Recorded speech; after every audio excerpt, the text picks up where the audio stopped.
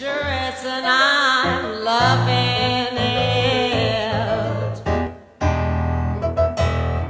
Till I can't calm down, you got me spinning around and around. I want lots of wolf whistling, I want stamping, I want roaring, I want a very loud Hobart crowd. So when you buy your ticket today, make sure your voice is in full tat because I want you to be screaming. First time you've performed in Tasmania? No. No?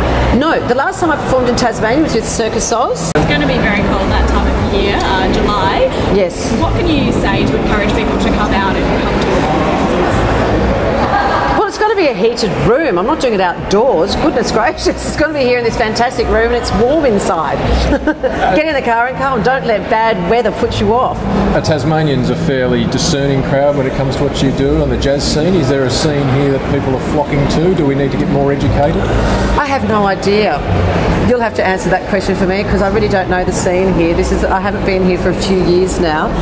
Well, I wouldn't call him a colleague of mine because I've never done high diving before or been in the Olympics before, despite this amazing medal I won. It's not exactly gold or silver. It's kind of on the orangey, coppery bronze side, I reckon. So I wouldn't really call him a colleague, but I'm really curious to see how a high diver goes into the cabaret world and the voice world, and really looking forward to seeing his show. His musical director and accompanist, Jeremy Brennan, is also going to be accompanying me in Neurotic Ladyland, so maybe we will be colleagues by the end of Festival of Voices. Just finally, the Premier's talking up this festival as a sort of warm boost of warmth during the cold winter months of Hobart. That's what people will get if they go onto your show, is it? Oh yes, it's going to be hot. It's not going to be a boost of warmth, it's going to be hot. Steaming hot. Out. Ooh. Really hot. Thanks, Christa. Like, hot. Thank you very much. Thank you so much. Thank you.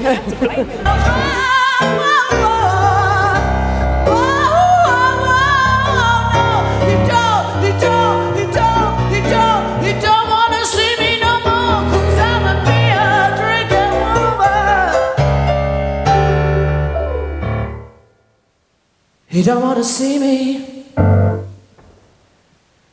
He ain't gonna buy me. Oh, come on, honey.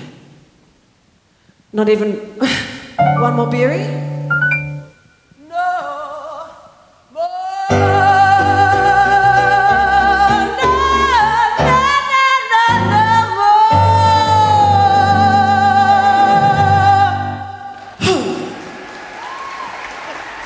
Thank you very much. By the way, that song was called Beer Drinking Woman.